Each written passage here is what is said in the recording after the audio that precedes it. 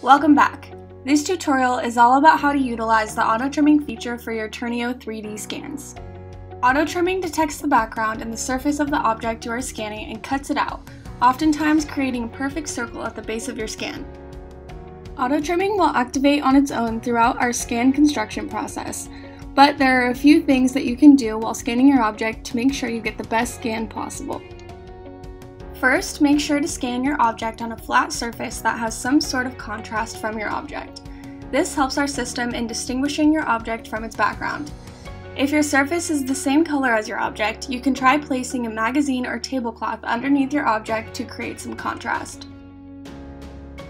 Shooting your object from a closer angle will also help ensure that you record as little of the background as possible. As you can see here, when I scanned my object from a wider angle, it captured much more of the background than I would have liked, and my scan didn't turn out very clean. Make sure your object is alone on its surface and no other objects are in the way. As you can see, I've scanned a workspace here with a potted plant in the center. While the auto trimming did activate, if I had wanted to just scan the plant, I would have had to clear the table beforehand.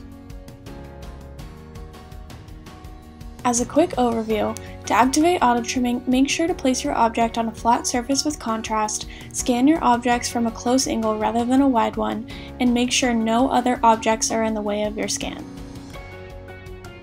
Thanks for watching, and please reach out with any more questions about our auto trimming feature.